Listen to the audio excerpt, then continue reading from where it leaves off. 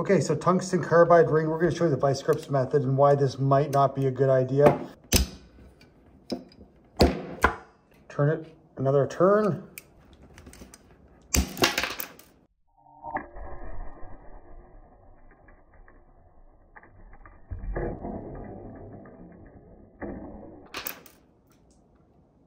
And it exploded. That would have cut the finger up with all those little shards. That's not very good. And here we go. So we put some force into that ring.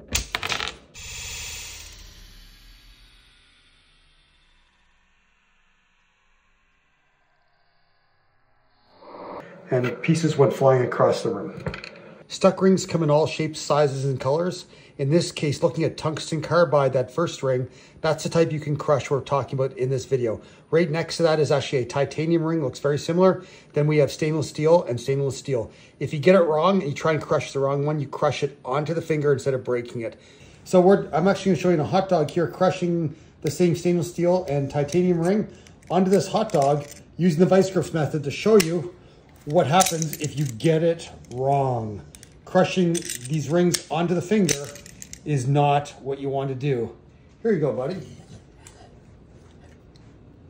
That's one way to get the ring off. There's actually an easier way to cut any of these rings. It's the Dolphin ring cutter. We're going to show you that next. Okay, so it's actually a stuck tungsten carbide ring. I was able to get onto my finger, but I can't get it off, which works out just fine because we've got the Ring Rescue Dolphin to cut it off. Let's get after it. Gonna slip the guard underneath the ring like that. Gonna close the guard, bring the ring in close to the blade. There, it makes contact.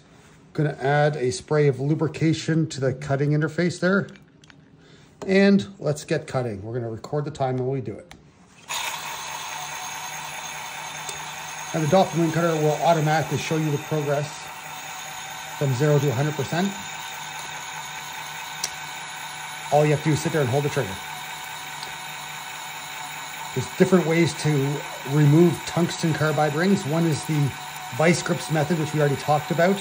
That involves crushing the ring. It shards and shatters into a bunch of pieces. Very dangerous. Don't recommend that method. Tungsten carbide is very difficult to cut with Dremels and other tools. It's one of the hardest metals in the world. But the Dolphin ring cutter slices through it, no problem at all. This is the first cut in this ring. If we have a stuck ring, generally we want to make 2 cuts on opposing sides, so it comes apart in 2 halves. We're going to show you this first cut, then we'll go ahead and make that second cut and have this ring fully removed. You can see our progress is moving along really well. We're just coming up on a minute now of cutting time. The blue light reminds us to apply a little bit of extra lubrication periodically.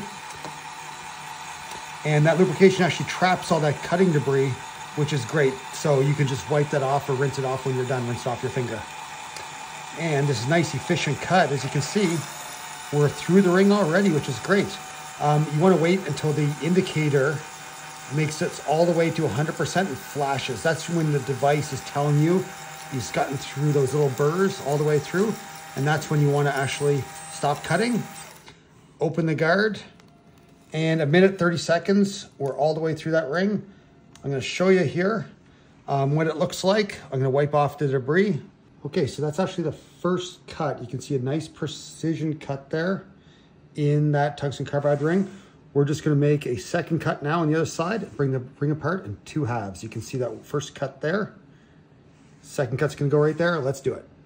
Just like last time, we're gonna slip that guard underneath the ring. We're gonna press the up button to bring the ring in towards the disc. Perfect. I'm gonna apply a little bit of lubrication right to the cutting interface there. And we'll start the timer, start the cutting.